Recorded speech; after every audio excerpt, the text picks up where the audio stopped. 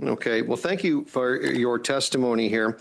I don't know if you've been paying attention to the committee business that's been happening, but the last committee meeting we had, the Minister of Emergency Preparedness say to this committee that he left no stone unturned in order to do everything he could to prevent the loss of property in Jasper National Park. Would you agree with that sentence?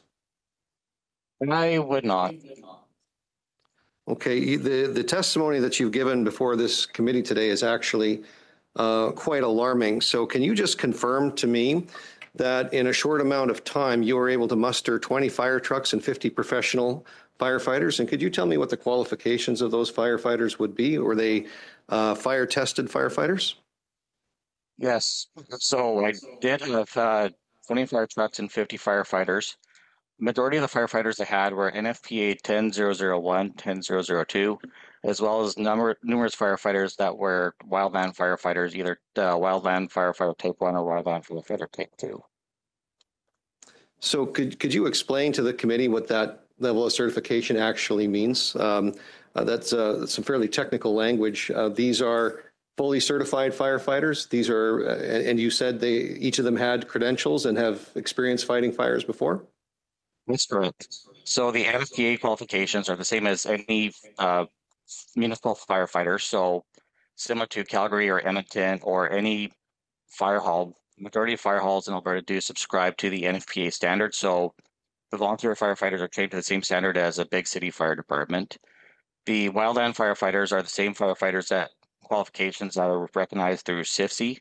So the type 1 firefighter would be the government agency firefighter. The type 2 firefighter would be the contract firefighter. Okay. In your testimony, you said that the hydrants in Jasper National Park are not the same as the hydrants that are used virtually everywhere else in British Columbia and Alberta. Did I hear that correctly? That is correct. So you also said there's only 7 adapters available. So I'm guessing when you say this, what you're meaning is the adapter that you would need to plug in to the hydrants in Jasper. There was only 7 of these adapters, so that I'm guessing the Jasper fire trucks, like the ones that are there all the time, are probably able to tie in.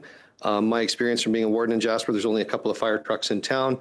I'm not belittling their fire service. I think it's a great volunteer fire service like everywhere else. But anybody else coming to the community to help would be virtually, they have 7 adapters. So basically 7 rigs could tie in. Is that right? Aside from their mutual aid partners that they rely on, such as Hinton and Clearwater County, any other fire trucks coming at us that do not have a normal working relationship with the Parks Canada communities would not have these adapters on board. This is not part of common kit. Okay, so that's certainly a factor that isn't helpful. But you were able to muster enough vehicles to provide water yourself as a contingency. You don't necessarily rely on being able to tie into a hydrant. Is that correct? That's correct. It's been my experience from previous fires that the hydrant systems cannot be deemed as reliable because they're only designed to have 1 or 2 structure fires at a time. So when you have numerous fire trucks tying in, it is not impossible for the water system to be completely depleted. So that's why we now use secondary water sources to supply water. And you had the fire trucks and the water trucks available in order to engage the fire in Jasper in the town site, correct? That's correct. And you were told specifically that you could not access, and you were told specifically by parks officials to not engage in fighting the fire in Jasper. Did I hear you say that correctly? We were able to use water from Pyramid Lake, but not from Athabasca River, and we were not allowed to engage the fire. 20 fire trucks, 50 firefighters, not allowed to engage the fire.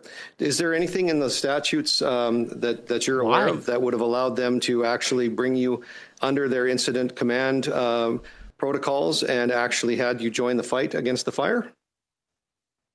So in previous experience, what they could have done was assign a task force leader to our group to act as a liaison to the incident command. So this way we could have a functioning relationship with the incident command. As well, in dire circumstances, if the fire came in and they're worried about the entire community, they do have the ability under various legislation, such as the Alberta Forest and Prairie Protection Act, to use conscription.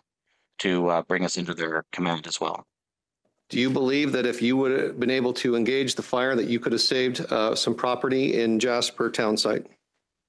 Absolutely. Part of our arsenal that we had out there were 2 airport fire trucks as well as 8 industrial fire trucks. So these are monstrously large fire trucks that could have put out a lot of water to help protect communities on the front line. Then the smaller brush trucks could have been used to help defend the community from the impingements that landed. What did it make you and your crews that you had assembled feel like when you were told not to engage in the fires and you stood and watched properties burn down in Jasper? Briefly, please, Mr. Lieberman. We were deflated. We felt that our mission, we could have done more to help.